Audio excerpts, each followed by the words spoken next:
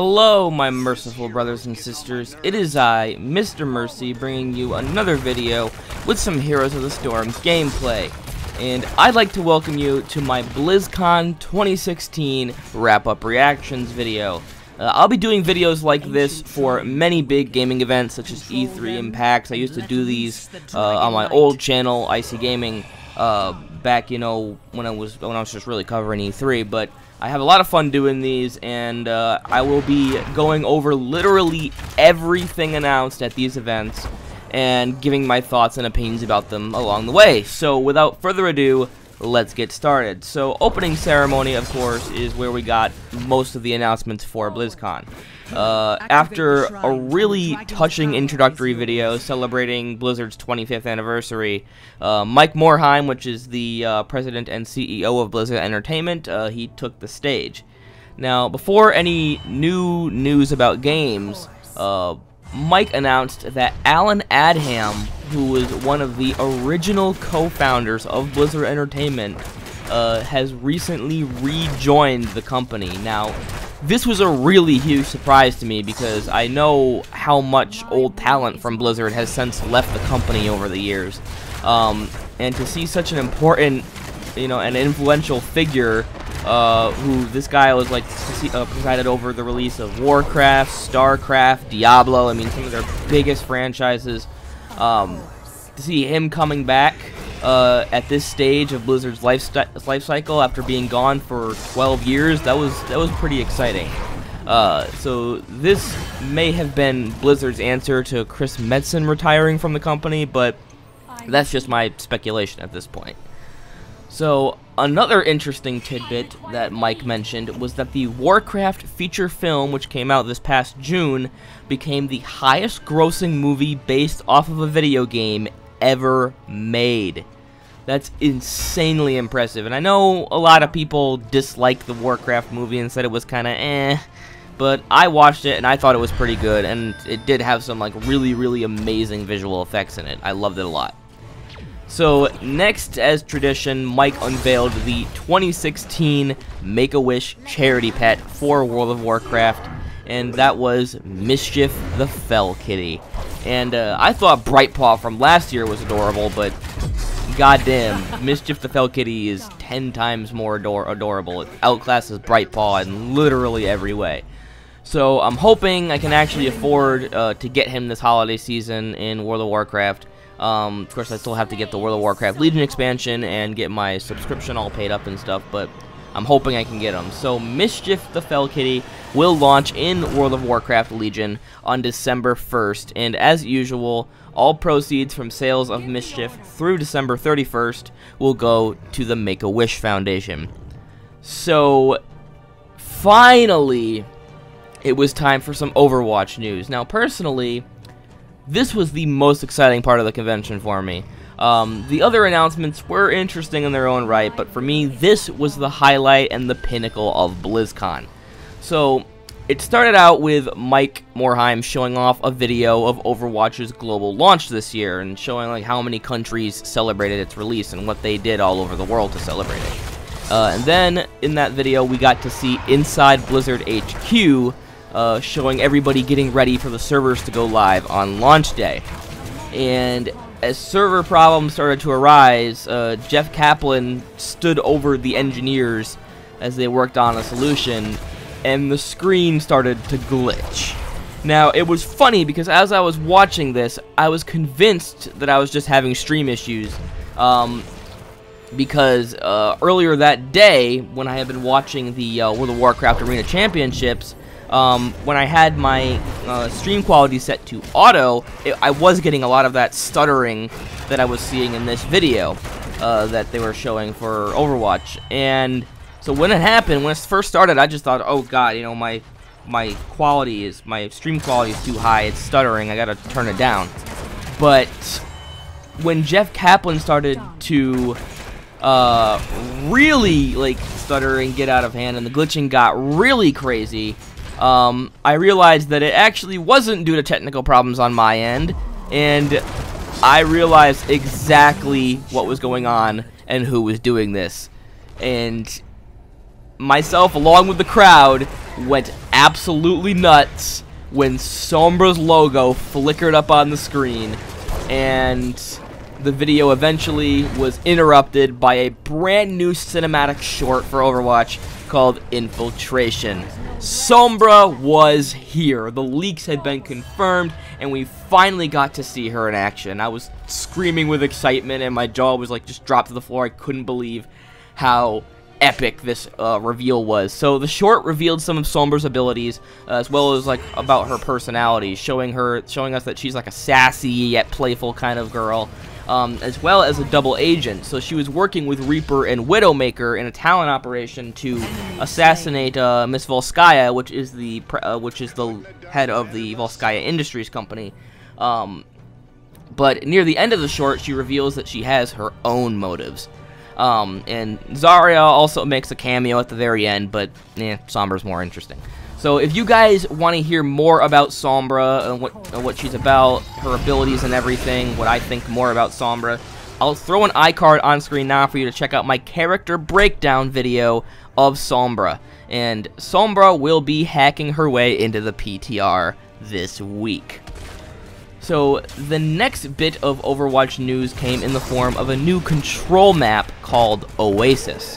And it takes place in a Middle Eastern desert that has been terraformed into a tropical city. So this map will also have the unique addition of jump pads added to it that adds a whole new level of verticality to the map. And I gotta say, the map looks absolutely gorgeous, even in its early concept phase. I mean, we didn't get to see any gameplay on it, but that's because it's probably not close to being finished yet. So I think that this could easily be one of my favorite maps in the game. I love when games take me to tropical settings. That was kind of one of the biggest reasons why I bought Dead Island in the first place, is I love the huge tropical setting of it. So I think I'll feel right at home in this new map. And Oasis will be hitting the PTR next month in December. So in addition to Sombra, it was also announced that Quick Play will be indeed getting a 1 hero limit in the next big content patch that will, of course, also include Sombra. However, to still cater to those who enjoy having no hero limits, as well as those who love the weekly brawls and those who want new game modes and stuff, Blizzard is introducing a new feature called the Arcade. And what the Arcade will do is it'll allow players to play modes like 6v6 no limits, which is basically the same as the current Quick Play that we have that doesn't have a hero limit, 3v3 and 1v1 modes. Also, weekly brawls are being completely transformed. They will also be added to the Arcade mode, and you will now be able to pick and choose which brawls you want to play from a playlist. No longer will brawls rotate out each week. And it was also mentioned that when some brawls are temporarily retired due to low popularity, which is something that they're going to include in this new Arcade mode, they're going to track the popularity of all these different modes and maybe retire out some things that aren't super popular. Other brawls could be rotated in, including old seasonal brawls like Lucio Ball and Junkenstein's Revenge. So we may actually get to see those brawls come back at different points, even when it's not a big seasonal event. So that's really interesting. While I do think that this is a very welcome and good compromise to the issue of competitive versus quick play, which I made a video about too, which I don't know, maybe I'll see if I can put an iCard up there too for that. So long as players in the Arcade aren't left feeling like they're playing second fiddle to quick play and competitive players, which will of course now share the 1 hero limit. So if Arcade is going to succeed, it needs to be just as viable to the progression system as competitive or quick play and dish out the same EXP rewards. They did say in the Overwatch What's New panel that players can get free loot boxes for playing the Arcade, and that's great, but I just don't want it to be treated like an afterthought that is just something extra fun to do in the game like brawls have been as of late. It needs to be a way to play the game that's just as valid as playing competitive if you're aiming to level up. So, we won't really know for sure, though, how this is going to affect the game until it hits live. So, another new map that is going to be released that will only be available in the arcade and for some smaller game modes is Eco Point Antarctica. Now, this is a map of the location where May used to be stationed before she was forced to cryogenically freeze herself to survive an Arctic storm. Now, honestly, this is just as exciting as the Sombra reveal is to me, because May is one of my absolute favorite heroes in Overwatch, really only second to Mercy, and I've been dying to delve deeper into her lore and her backstory, and that's what this new map is going to do. It is May's map. When Reinhardt got his own map with Eichenwald, I thought about how cool it would be to see some of my other favorite heroes like May get her own map. And now it's finally happening. May has her own map, Eco Point Antarctica. I'm super, super excited to get it. Unfortunately, though, as I said, this map will only be playable in the arcade mode for some of the smaller game modes like 3v3 or 1v1. But it's still awesome nonetheless, and I can't wait to hop on it. The arcade, as well as Eco Point Antarctica, will be hitting the PTR alongside Sombra this week. So, finally, for Overwatch, Blizzard announced a new esports division for Overwatch called the Overwatch League that will be launching in 2017. Now, the Overwatch League is going to be structured very differently than your usual esports league like ESL or MLG, as it combines structural elements of both esports and traditional sports like the NFL and the NBA into its core. Now, I have a lot to say about the Overwatch League, way too much for this video, so I think it deserves its own video about it. So if you want to check out what I think about the Overwatch League, click on the iCard on screen to go watch that video. Next, StarCraft 2 got a short little segment for opening ceremonies, and in my opinion, this was the weakest series of announcements. The only real updates to the games that were announced was the final Nova Covert Ops pack, was set to be releasing later this month, and that Blizzard is working on new co-op missions and a new co-op commander, which is the infected Terran Alexei Stukov. However, Blizzard spent the majority of its time on stage devoted to StarCraft 2, talking about something that had very little to do with the game. Basically, they announced that they've partnered up with Google to allow Google's advanced AI program, DeepMind, to access StarCraft 2's API and learn how to play it. So players can help teach DeepMind how to play StarCraft 2 simply by playing online multiplayer. Now, I think the problem with this announcement is that its audience is so niche. I think Blizzard figured that this would appeal to the StarCraft fans, but really the only people I can see getting excited about this are like nerds who are fans of AI research. It was a neat announcement, especially how they spun it to make it sound like players could be helping DeepMind to learn StarCraft 2, and that would bring about like great technological advances for humanity and stuff. But I feel like this was the wrong announcement for BlizzCon. This would have been much more effective and interesting of an announcement had it happened at like a Google Summit instead, where people are more interested in the tech than the game being used to teach the tech. You know what I'm saying? So, as far as announcements go, not really that great for StarCraft 2. Next, Cal Milker came out to talk about Heroes of the Storm, and I'd say that second to Overwatch, this had my second favorite announcements. So, first, a new brawl for Heroes was announced, Blackheart's Revenge. This is a special attack defense mode with only one core on the battlefield, and one team tries to defend the core while the other team works with Blackheart to destroy it. Admittedly, I'm excited to try this brawl if I can. Blackheart's Bay is one of my favorite maps in Heroes, and to have a brawl like this based around it is admittedly pretty interesting.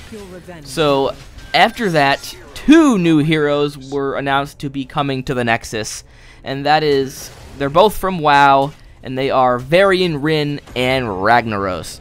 Varian will be the game's first multi-class hero, and he can be built a total of 6 different ways, depending on the talents you choose for him. And Ragnaros, man, Ragnaros has lots of crazy crowd control abilities, but he also lets you take control of a fort, whether it's standing or not, and take its place. So, while I'm not a big fan of these heroes, like, lore-wise, I am pretty intrigued about their abilities and do want to try them out for myself, and I can't wait for them to actually hit the live game. So Varian hits this week on the PTR and is set to release the week of November 15th for the live game, with Ragnaros coming later in December. So finally, along with some new skins that we got in a trailer, the Nexus Challenge was also announced. This is a new giveaway event that starts November 15th and ends January 4th. So the Nexus Challenge works like this. If you play 15 or more games with at least one of your Battle.net friends, you'll receive a special Oni Genji skin in Overwatch with a matching player icon and spray. And you'll also get an Oni Genji portrait for Heroes of the Storm, and you'll unlock Zarya in Heroes of the Storm as well. So, but if you want more, if you play 30 or more games with a friend, you'll also receive Kerrigan, Ariel, Greymane, and Li Ming in Heroes of the Storm, as well as the Orochi Hover Cycle mount and a 30-day stim pack. Now, honestly, this was the coolest part of the Heroes announcement. I love the Oni Genji skin. It looks really awesome, and I've been wanting to get Zarya and Kerrigan and Ariel for Heroes anyway, so this is the perfect opportunity for me to actually get it without having to grind for gold to buy them. The mount is also extremely gorgeous, and even though this giveaway doesn't include Tracer, with the help of the 30-day stim pack that you'll get, I should be able to afford her no problem. So that's really cool. So the next game to get stage time was Hearthstone. Now, admittedly, I do like Hearthstone, but unlike Blizzard's other games, I feel like even though it's free to play, just like most of their other games are, this is the one where it's kind of like pay to win or pay to have fun. You can only really have fun with the default decks for so long because they get crushed often by players who can just afford to buy better packs and cards, and also buy the adventures that give them new cards, and it's the most expensive to get into, I think, but it's still a great game nonetheless. So the only real big thing to show for Hearthstone this year was, of course, the new expansion. They usually get a new expansion announced at BlizzCon. And that expansion was Mean Streets of Gadgetstan. Now, admittedly though, the trailer was kinda cringy, but Hearthstone trailers usually are cringy, so it wasn't that big of a surprise to me. This expansion is set to take place in the port town of Gadgetstan, where you'll meet 3 distinct crime families: the Grimy Goons, the Jade Lotus, and the Cabal. Now, some of the new cards in this set include the Piranha Launcher weapon, which is a gun that literally shoots piranhas. I know that sounds awesome. The Lotus Assassin, which has stealth and can also regain stealth whenever he kills an enemy. And the Cabal Talon Priest, which has a battle cry that gives a friendly minion +3 health. So, Tri-Class cards have also been announced as a new type of card. Now, these are cards that will work in any one of 3 different deck classes, and each of the 3 crime families has their own set of them. For example, the Cabal are mages, priests, and warlocks, so their Tri-Class cards can be run in any mage, priest, or warlock deck. An example of one of these cards is the Cabal Courier, which has a battle cry that lets you discover a mage, priest, or warlock card in your deck. And now, obviously, since the Cabal Courier is considered to be all 3 of those types of cards, you could discover that card too. So, also, each of the crime families has their own leader that you can add to your deck. So the leader of the Cabal was the one they introduced in the opening ceremonies, and it was the most interesting to me because of its effect. His name is Kazakis. Damn, that's a hard name to say. And his battle cry ability also will allow you to create a custom spell if your deck has no duplicates. So this custom spell mechanic is extremely interesting. So to create one, when you play Kazakis, first you choose one of 3 different mana crystal costs. I think it's like you can choose between either like 1, like, or, 3, 5, and 10, I do believe. And once you do that, you can choose one of 3 different effects based on that based on that mana cost that you've actually chosen. And then after you choose that effect, you get to choose another effect out of 3 different choices. And once you're done with that, the card gets added right to your hand. It's admittedly pretty sweet. So I'm excited to actually play around with this, but, you know, the game is pretty expensive to get into, so I don't know if I'm actually going to be able to. But if I can, I'm going to be super stoked to play these kind of tri-class cards, especially like some of the leaders like Kazakus. That's really interesting. So the last thing that was announced at the opening ceremonies was some Diablo 3 news. Now, I'm not a big Diablo fan, but I am pretty excited for all the real Diablo fans out there to play around with the stuff that was announced at BlizzCon. So Frank Pierce came out and made some really cringeworthy jokes about the election, but also revealed Blizzard's plans for the Diablo 20th anniversary. And they did not disappoint. Frank announced that they were recreating the Cathedral Dungeon from the original Diablo inside of Diablo 3. Complete with motion being locked to only 8 directions, original music and sounds, and graphics filters to make the game look grainy and pixelated just like it did 20 years ago.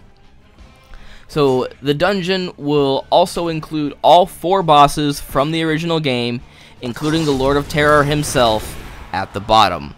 So the anniversary patch hits Diablo's PTR this week. And I don't think that I'll be checking this out, but as I said, I am excited for the Diablo fans to get their hands on this and rejoice as Diablo celebrates its 20th anniversary. So next, Frank revealed that 2 new free zones will be added for everyone that owns Reaper of Souls. These zones are called Shrouded Moors and Temple of the Firstborn. Frank also announced, this is the other big thing that came out of the Diablo announcements, was a new character class, which is the Necromancer. And Frank revealed that this class is based off of the Necromancers in Diablo 2 and will be available in a character pack coming next year. So finally, let's talk more World of Warcraft, alright? Another one of my favorite Blizzard games. And there was a lot of World of Warcraft stuff. It's funny because there was a lot of stuff, but they didn't really, you know, have any definitive release date for it, so that's probably why they didn't talk about it a lot in the opening ceremonies. But let's get into this. So 2 new patches were announced at BlizzCon. The first patch is patch 7.1.5. And while this isn't a big content patch, it does include some new rewards and evergreen content. So there was no release date given, as I said, but it's coming soon. Blizzard soon. So the first aspect of patch 7.1.5 to talk about are the time-walking versions of dungeons found in the Mists of Pandaria expansion, which will be level scaled to level 110. So your level 110 characters can enjoy them, and it'll be challenging. It also brings back Brawler's Guild, so players can compete in 1v1 fights against computer opponents, and you can play this mode to earn Brawler's Gold, which can be used to buy items such as the Basilisk mount. And the classic PvP arena, Blade's Edge, is also getting a graphical update. Now, this mini patch will also include micro holidays, which are basically just smaller holiday events that will last only like a couple weeks. One of these micro holidays will be the Anchorage Remembrance Day, which will harken back to, of course, the first big content patch, the Gates of Anchorage, that WoW got back in 2006.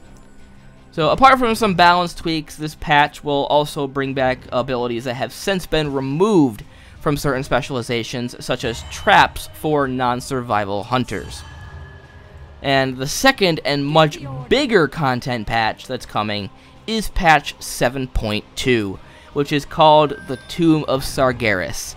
And it will take players to the place where many Warcraft heroes died in the series of events leading up to Legion's release, and continues the story of the Class Hall campaigns that kicked off in this expansion. This will add new quests and tasks the player can complete for gold and gear.